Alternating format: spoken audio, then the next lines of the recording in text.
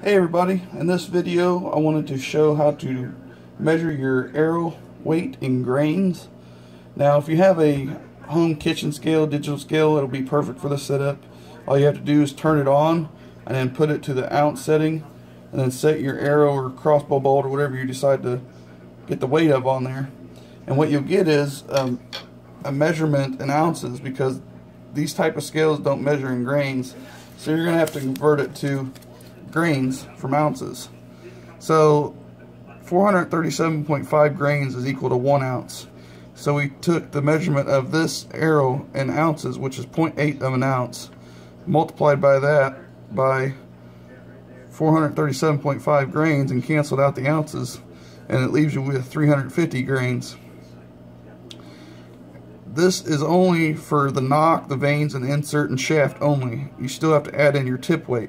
So with that being said, this arrow being 350 grains, you're going to have to add in the field point or broadhead or whatever you decide to shoot, and the weight of it, whatever it is you're going to shoot.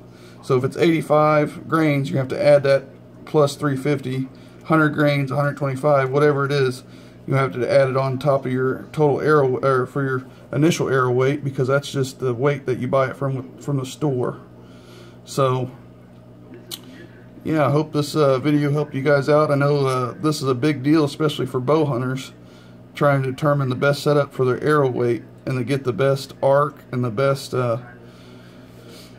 flight, so, and the flatness basically of your arrow. So I hope this video helped you guys. It was a real quick video for me to make.